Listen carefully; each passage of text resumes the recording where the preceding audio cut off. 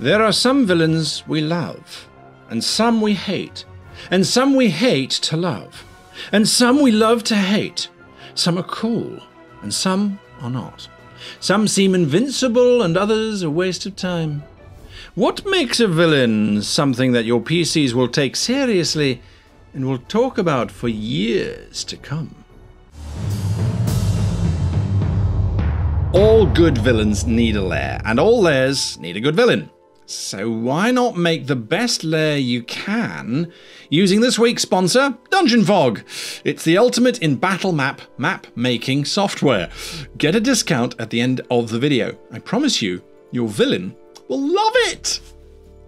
So what makes a cool bad guy or a bad girl or gal? I don't know what bad guy, bad girl. Anyway, my name is Guy, and you are watching how to be how to forget how to do the opening to your own show. How to be a great GM. And today I'm going to help you. I'm not really going to help you. I'm going to try to talk about how to make your villain the best villain possible. At least, I mean, that's what I hope to do. So yeah, anyway, before we go much further, it's important to remember that villains are inherently doing the wrong thing.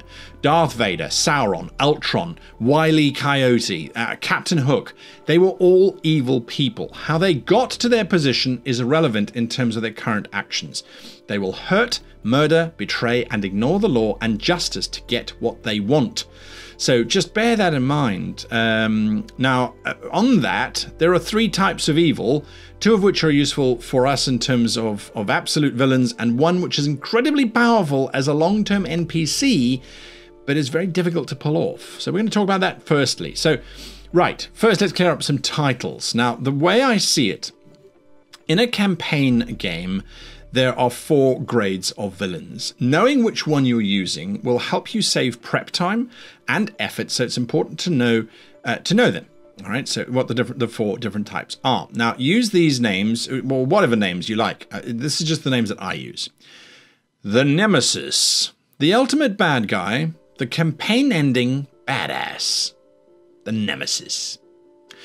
The Villain, a couple of adventures worth of evil. That's pretty much all they've got. They're powerful, they're scary, but they're not the biggest badass. They're the second biggest. The Henchmen. These are single adventure use only minor badasses. And then the Goons. These are combat worth 1 or 2 combat worth badasses. They're little badasses. They're mini badasses. So anyway, the Nemesis hires a villain or villains to do their work. The villains do that because they hope to eventually overthrow the Nemesis or gain power by working for the Nemesis or replace the Nemesis. That's why they get hired by the Nemesis. The villains then hire or send out henchmen, and the henchmen then basically hire goons to go and do the henchman's work. So that's kind of the flow. Nemesis, villain, henchman, goon. Now, goons very seldom need a backstory. Give them a quirk, a speech thing, something that makes them stand out a little bit, but they're not going to last for long. They're there for the encounter, maybe 2 if you want a heroic goon. The henchman will be the biggest problem that the PCs face in that adventure. So within the adventure, the henchman is there. Give them a quirk or 3, some cool descriptions, a solid idea of what you want and what you want them to do and what they want to do, and you're golden.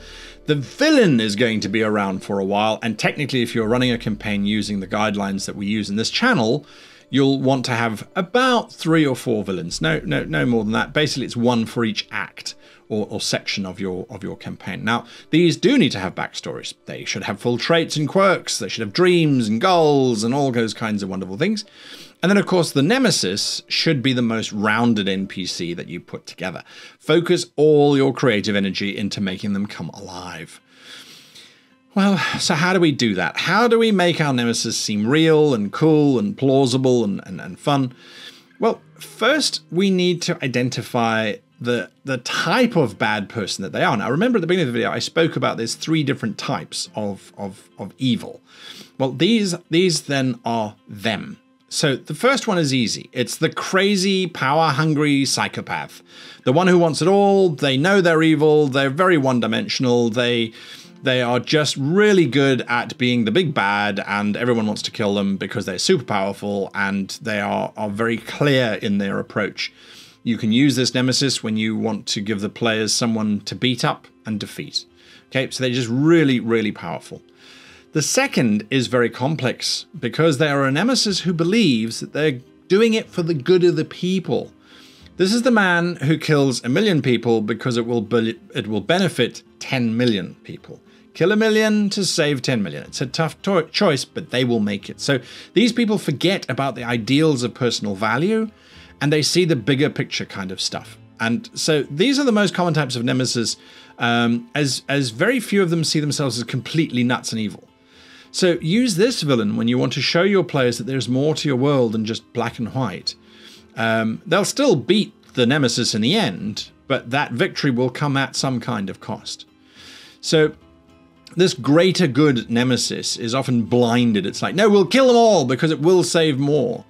They don't look for alternatives. And neither of them can be redeemed, by the way. They embody their way of life. They're not going to give it up. They're not going to suddenly change their mind and go, oh, well, no, actually, we should look for alternatives. No, no, no. But that's where the third type comes in. And the third one is the one that we can actually learn to love. That's the lost evil. These are soldiers or warriors or fighters who lost themselves for some reason. They forgot that they were inherently good once, or it got beaten from them until they gave up. But they can be redeemed. They can be saved and brought back into the light. It won't be easy. It won't be without cost, but they can be redeemed. Now, this nemesis is beaten, but is never broken. Okay, they rediscover their right and just path because of the actions of the PC. That's the critical part. The PCs have to be involved in redeeming them. Darth Vader, classic example. True evil got saved. So choosing which one you want to use is a question of how clear you want your game to be. I would always suggest for novice players that if this is your first kind of campaign, do a psychopathic nemesis, the one that's just big and bad and evil, and you don't have to get bogged down in why and what motivates them and why do they do it. They are evil because they want power and they want everyone to worship them. Run a campaign like that, run 2 or 3, and then you can then step up to the next one, which is the greater good nemesis, the one who's trying to change the universe for the better by killing half of the universe. That kind of complex kind of character. You know, it's a tricky one to play because if the players start to agree with the nemesis, you have a problem where your nemesis is now becoming the player's hero, and you don't want that. So you must make sure that whatever they're proposing, there is an alternative, but they refuse to see it. They're blind to seeing it. So kill 1,000 elves to save 1 million hobbits. There are alternatives. Why don't we save them both and do something else? Anyway, so I would do that, run a couple of games like that, and then move on to the salvation nemesis, the one who's lost their way and that they're going to get found and brought back into the light. Those are much more personal stories because usually there's a connection that you want to have, a very complicated journey between the PCs and this master nemesis before they're trying to redeem him. They're trying to find what she needs in order to be put back together so that she's no longer broken and evil. So working out how your nemesis is going to operate is a function of the sentence, obviously. So how are they going to work their master plan? Someone wants something badly by a specific time and is having difficulty getting it using something because a force is stopping it. Now that force is usually the PCs. So they're going to figure out what villains they need to do their bidding, right? They're going to go, all right, well, I need this villain and I need that villain and I need that villain. They're going to need a team of people. Just accept it. They're going to need a team of people. So use the sentence of the nemesis to give you guidance on how the nemesis will approach the PCs. So that's important. I would be remiss, I love that word remiss, if I didn't also mention the different managerial styles of the nemesis. Yeah. It's a thing, right? It's a thing. So you have the mastermind nemesis. The mastermind. Now, the mastermind is seldom directly engaged with the PCs, but they are directly engaged with the PCs by sending villains to do that sort of stuff. The PCs learn of the mastermind via the villains, but they can't really ever attack the mastermind directly because there's too many villains in the way, or they're protected too much by the law. Adolf Hitler, classic mastermind psycho nemesis. The PCs have to fight as generals and as soldiers first, so his henchmen and his villains, before they can get to him. But they know that he's there. They know that he's a force. The other type I have is the never-present nemesis. Now, these are intangible, and they can't really be defeated. It's more like they're an idea or an organization. So once the villains are defeated, the never-present nemesis is sent into limbo for a while, but will return. Hydra from the Marvel series, for example. That's an evil organization that seems to have no single leader, but throws out villains all the time. It can be tricky to present to your players because an ever-present nemesis, when the players win, they don't actually win. So sometimes it can feel a little bit empty. You have to make sure that the villain then becomes super powerful and super evil. And then you get the traitor nemesis, which is the one who starts by working with the party and then they betray the party. So they could be friends, they could be mentors, they could be guides, whatever you want to do there. But it must be done very, very carefully. Now, Emperor Palpatine from the Star Wars, primarily from the Clone Wars period, he was in this space. He was working with the Jedi and he was working with the Republic until eventually, finally, he revealed himself to be the big nemesis. And then we knew about him, but Darth Vader was his villain, and we couldn't get to the Emperor because you had to go through Darth Vader and all of his stormtroopers and stuff. So that was really, really how that played out in the end. A blunt force trauma nemesis is the one who's actively fighting against the party. So there's no subtlety here. There's not a mastermind who sends villains.